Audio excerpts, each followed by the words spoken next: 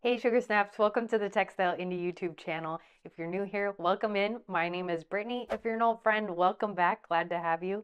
Today I have a couple of different projects that I'm working on that ultimately will end up in a weaving project.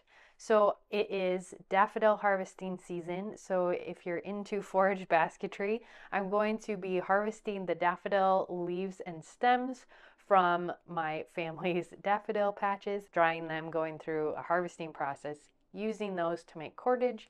And then I have a fun idea of how I can put that into a project. So it is warming up here in the Pacific Northwest. We've done some hiking and a lot of gardening, so getting outside a lot more and really enjoying that. Now let's dive into these projects today, and I hope you enjoy. Well, Bailey, Aunt Teresa, and I are out here collecting daffodil leaves from one of Aunt Teresa's neighbors. They have this beautiful bed that grows every spring, and Teresa was kind enough to ask her neighbor if I could harvest some of the leaves for basketry. So we have these two, Bailey's got them there, two large garbage bags full of daffodil leaves. I've got my work set out for me. We're gonna dry these, or let's be real, I'm gonna dry these. Bailey doesn't want anything to do with it. Dry the leaves and process them for cordage and basketry project. And Teresa, here's Bailey. We've got our scissors, our bag's full, and we're gonna haul these back to the car and call it good. It definitely rained on us out here, but look at all that gorgeous, gorgeous stuff to work with.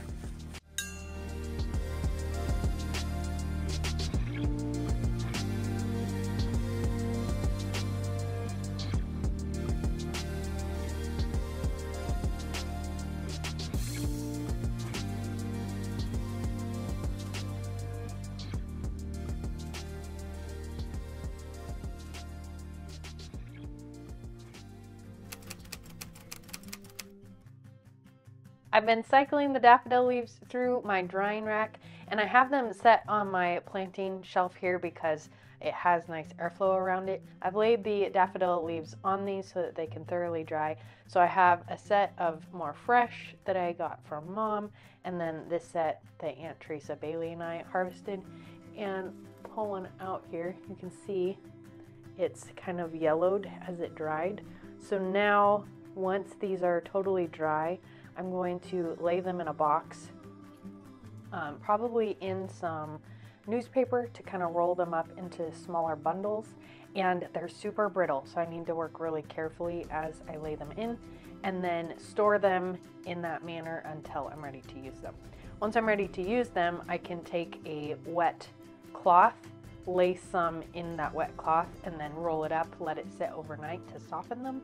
They'll suck up the moisture from the damp cloth and become soft, and then I can make cordage.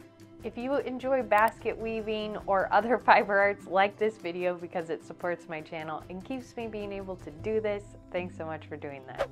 I have a bundle of damp daffodil leaves here now, and I'm going to start a strand of cordage.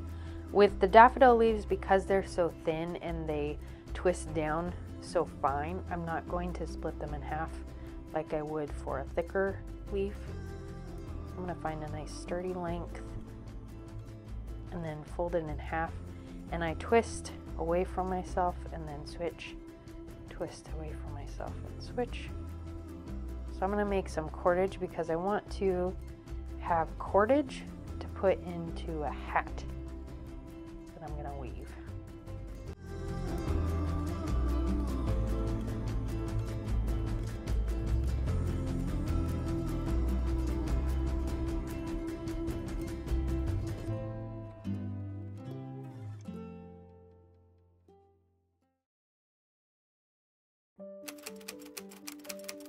If you've ever wondered what it's like to weave a basket and you want to try it yourself, check out our online video courses. I teach rattan basketry through video courses and instruction manuals step by step so that a beginner can dive in and learn how to weave their own basket. So if you're interested in weaving a basket, check out textileindie.com and the description below. I have all of our video courses there. You can take a series of 3 baskets at a time and go through start to finish how to weave that specific basket. Some of them are represented here, and once you have learned some of the skills, you can kind of dive in and weave your own baskets, make your own designs, or continue with the basketry series and learn all 12 baskets that we have represented in our course library.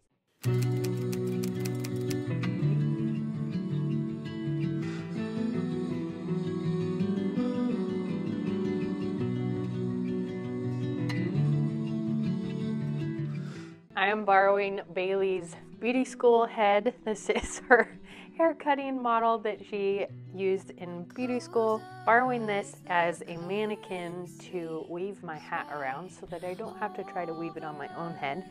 I measured her, and her name is Ladella. Ladella's head is the same size as mine. I haven't completely decided on my hat design, but I do know that I want it to be kind of a straw hat style garden hat with the wide brim. Anything we've ever been.